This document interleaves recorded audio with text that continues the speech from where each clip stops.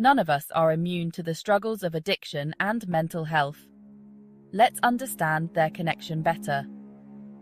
Addiction isn't just about substances. It's a complex condition that can impact mental health deeply. When someone struggles with addiction, it can lead to anxiety, depression, and even more severe mental health issues. On the flip side, mental health conditions can make someone more susceptible to addiction. It's a vicious cycle, but understanding it is the first step to breaking free. Support and empathy are key. If you or someone you know is facing these challenges, reach out to a mental health professional. Remember, it's okay to ask for help. Together, we can make a difference. Share this video to spread awareness and support those in need. Thanks for watching. Stay strong, stay informed.